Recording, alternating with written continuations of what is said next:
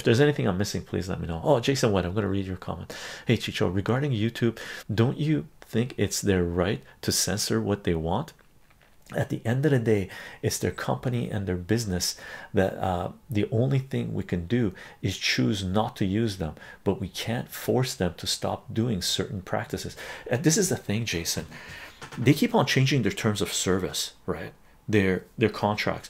A lot of people have built up their businesses surrounding the original terms of contract whenever they hopped onto YouTube, right? So I hopped onto YouTube, I think my first video I uploaded was 15 years ago, right? Way at the beginning, first couple of years I was on there, right? So terms of contract back then, if I'm building a business model based on this platform, surrounded by this platform, focus on this platform, then they've kept on changing the term of service where my business model is no longer valid.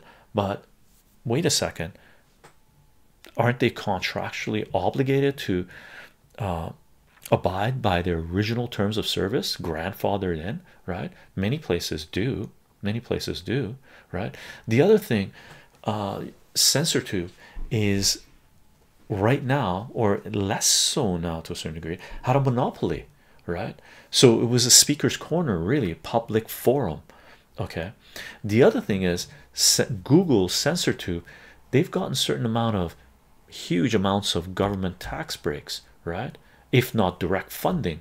So society has the right to have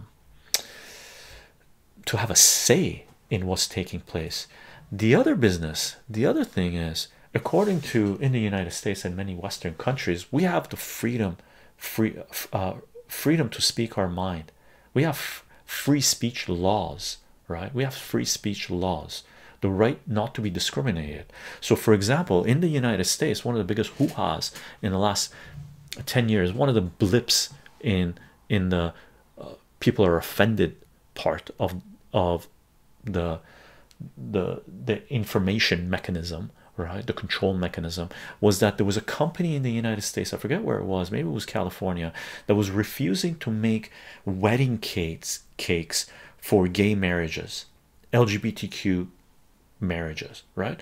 They were religious, under religious laws or whatever laws, their own private business laws. They said, we refuse to make wedding cakes for LGBT community weddings. Now you can decide if that's right or wrong, it's your choice, right? But the government stepped in and said they have to make wedding cakes for LGBT communities because they cannot discriminate, right?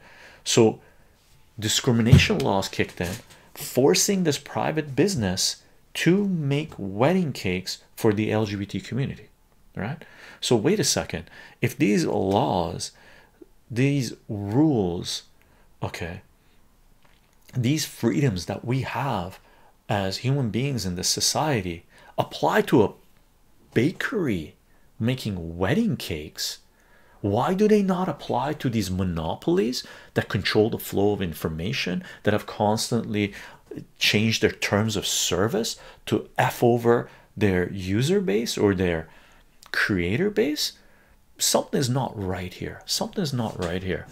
So unless we apply the rules, the laws, our rights equally everywhere, then yeah, we have a right to demand equal rights on all platforms, in all aspects of our lives.